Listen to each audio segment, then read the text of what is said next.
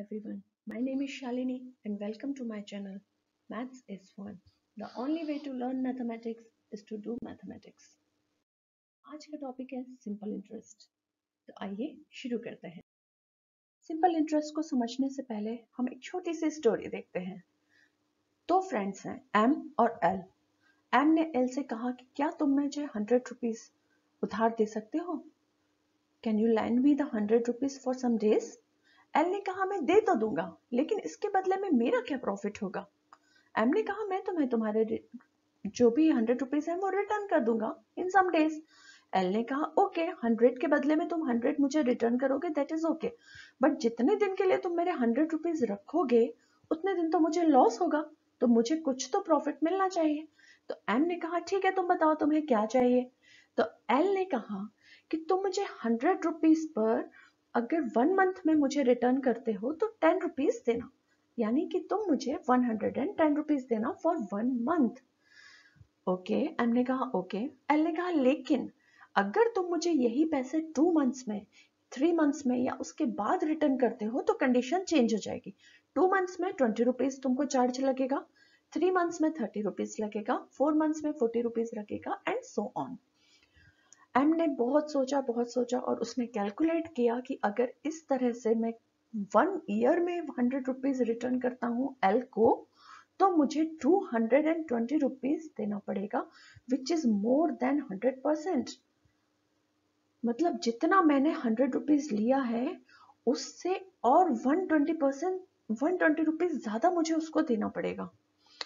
तो एम ने सोचा कि ये मुझे कुछ ठीक नहीं लग रहा है, जाकर एक बार बैंक में देखते हैं। वो बैंक गया, उसने वहां पर पता किया और उसे पता चला कि हर 100 रुपीज पर उसे 1 ईयर में देना होगा सिर्फ 112 rupees at the rate of interest 12% per annum.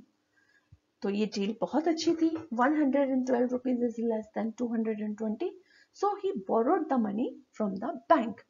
ये एग्जाम्पल मुझे आपको समझाने का मतलब सिर्फ इतना है, यहाँ पे कुछ ऐसे टर्म्स हैं सिंपल इंटरेस्ट को समझने से पहले जिन्हें समझना बहुत जरूरी होता है, इसीलिए मैंने आपको ये छोटी सी स्टोरी सुनाई है। 100 रुपीज जो बोरो कर रहा है बैंक से या अपने फ्रेंड से, उसे हम कहते हैं प्रिंसिपल। जो एक्स्ट्रा अमाउंट उस 100 रुपीज पर वो देगा बैंक को या फिर अपने फ्रेंड को, जिससे भी वो मनी ले, वो कहलाएगा, वो एक्स्ट्रा अमाउंट कहलाएगा इंटरेस्ट पार्ट।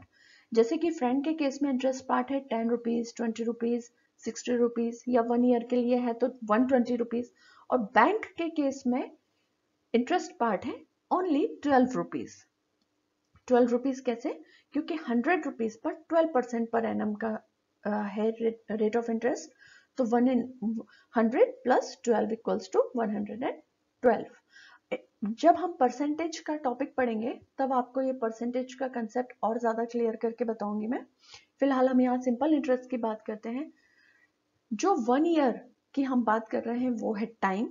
ये 1 ईयर से ज्यादा भी हो सकता है, 2 ईयर्स, 3 ईयर्स, 5 ईयर्स, ऐसा भी हो सकता है।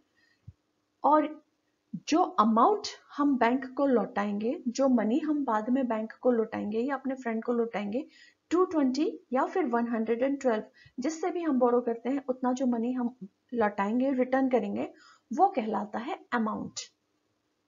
ठीक है, तो simple interest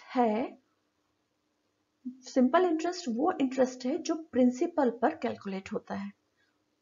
The interest which is calculated only on principal at the fixed rate of interest for some years. ये बैंक चार्ज करती है। इंडिविजुअल के पास कोई अथॉरिटी नहीं होती है, वो अपने हिसाब से कितना भी चार्ज कर सकते हैं। इसीलिए सारे लोग प्रेफर करते हैं कि हम अपना पैसा बैंक में डिपॉजिट करें, या हमको कभी कोई लोन लेना भी है तो हम किसी इंडिविजुअल से ना लेकर हम बैंक से सीधा लोन लें। तो वो थोड़ा ट्रांसपेरेंसी होती है, वहां पर हमें पता होता है कि हम कितना पैसा ले रहे हैं और हमें कितना पैसा बैंक को लौटाना है, तो that is the better option. तो सिंपल इंटरेस्ट, अब इस एग्जांपल से शायद आपको समझ में आ गया होगा कि the interest calculated only on the principal at the fixed rate of interest for some years is called simple interest. इसकी डेफिनेशन हम आगे देखेंगे, उससे पहले ये टर्म समझ लीजिए। इंपॉर्टेंट टर्म्स हैं। प्रिंसिपल मैंने आपको बताया, money which we deposit in the bank और borrow from the bank as a loan is called principal and it is denoted by P.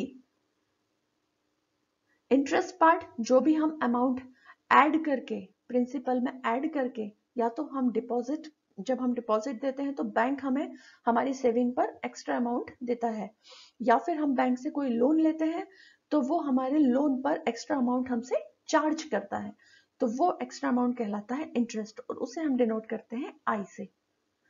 Next है रेट। रेट होता है amount paid on the principal for 100 rupees, या तो deposit करने पर या फिर बैंक से बोरो करने पर every year. It is denoted by are, यानी कि हर 100 रुपीज पर बैंक जितना भी अमाउंट चार्ज करती है, जितना भी इंटरेस्ट चार्ज करती है, उसको हम कहते हैं रेट।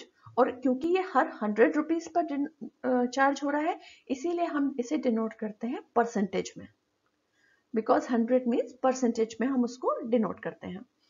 नेक्स्ट है amount, the final value of money we receive और पे after adding interest to the principal.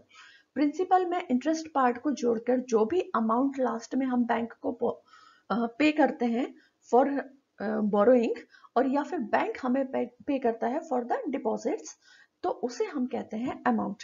And the last term is time. For the period, वो टाइम पीरियड है जिसमें हम बैंक में डिपॉजिट्स देते हैं या बैंक हमें मनी लैंड करता है टू द बोरोअर, और उसे हम डिनोट करते हैं टी से। तो सिंपल इंटरेस्ट की डेफिनेशन है, when the interest calculated every year on the principal at a certain rate for some time is called simple interest, जो कि मैंने आपको अभी पहले बता दिया है। और इसका सिंपल सा फॉर्मूला होता है सिंपल इंटरेस्ट का, principal into rate into time divided by 100। P principal, R means rate, T means time and it is divided by 100। तो इससे हम निकाल सकते हैं सिंपल इंटरेस्ट। यहाँ पर जैसे सिंपल इंटरेस्ट को निकाला गया है, वैसे ही इस फॉर्मूले को हम थोड़ा सा मॉडिफाई करके प्रिंसिपल निकाल सकते हैं। अगर हमें क्वेश्चन में सिंपल इंटरेस्ट दिया हो तो हम प्रिंसिपल भी निकाल सकते हैं, रेट ऑफ इंटरेस्ट भी निकाल सकते हैं, टाइम भी निकाल सकते हैं। फॉर्मूला थोड़ा सा मॉडिफाई हो जाएगा, 100 जो है वो सिंपल इंटरेस्ट के साथ ऊपर मल्टीप्लाई में चला जाएगा, और फिर हम प्रिंसिपल, रेट या टाइम का फॉर्मूला भी बना सकते हैं कुछ इस तरह से। यहाँ पर हमने सिंपल इंटरेस्ट के फॉर्मूला से कुछ फॉर्मूलाज जो हैं वो डिराइव करे हैं, आप देख सकते हैं। अगर हमें सिंपल इंटरेस्ट, रेट और टाइम दिया हो तो हम प्रिंसिपल निकाल सकते हैं फर्स्ट फॉर्मूला से। सिमिलरली अगर हमारे पास सिंपल इंटरेस्ट है क्वेश्चन में ऑलरेडी, प्रिंसिपल है और हमें टाइम भी पता है, तो हम रेट ऑफ इंटरेस्ट भी निकाल सकते हैं।